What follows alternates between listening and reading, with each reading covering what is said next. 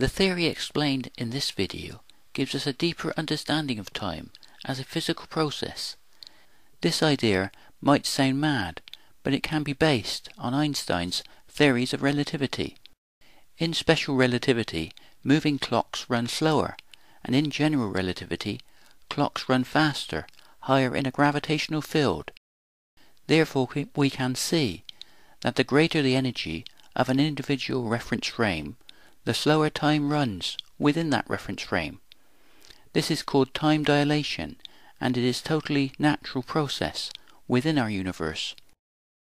A good example of this is the twin paradox, a thought experiment of identical twins, one of whom is an astronaut and the other stays at home.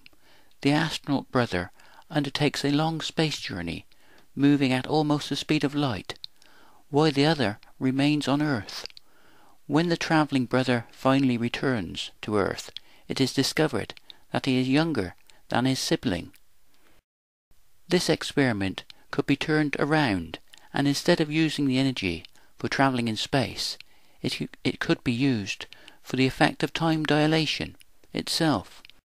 In this way, we could use time dilation to travel into the future. For the pilots and passengers in the reference frame of such a machine, a 10 or 20 minute flight would represent 10 to 25 years in a reference frame on the surface of the Earth. A flight of a few hours could represent thousands of years.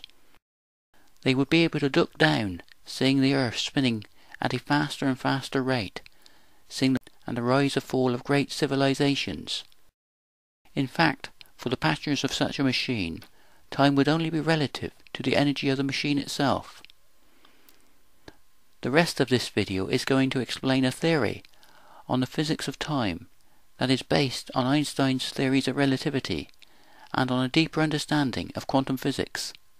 This theory explains a creative process that is on a level with the destructive process of atomic physics.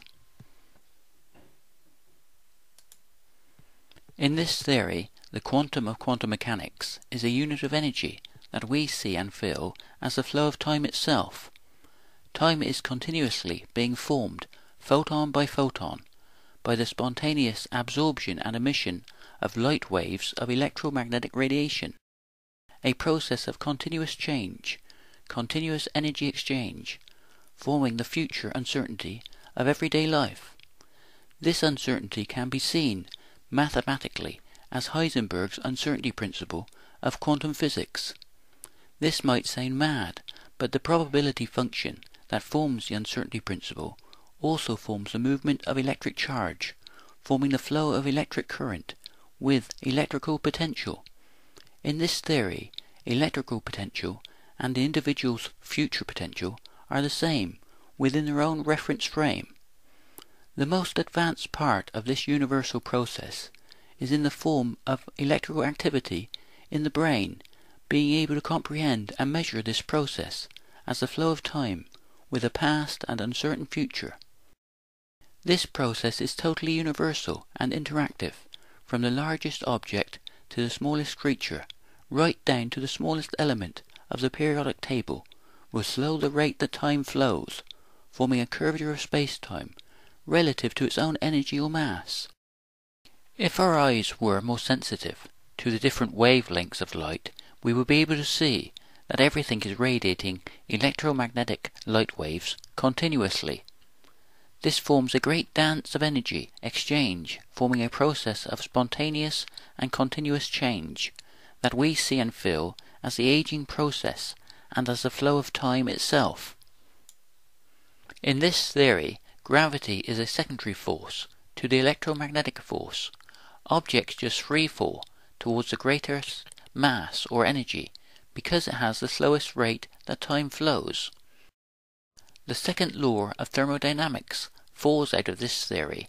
The organization for the spontaneous disorganization of entropy is formed by the spherical symmetry of the quantum wave particle function.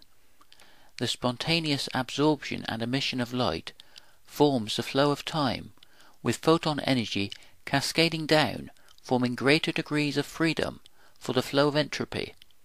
We have an infinite number of reference frames within our universe, and because light has momentum, and momentum is frame dependent, each object or observer will have their own reference frame with their own future uncertainty as time unfolds, photon by photon. Therefore an observer can look back in time at the beauty of the stars in all directions from the center of their own reference frame.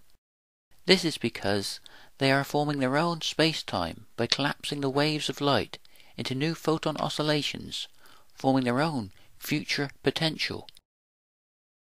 An artist will take energy and time to create a work of art because the atoms of the hand and eye have bonded together, forming the movement of electric charge, creating their own potential future.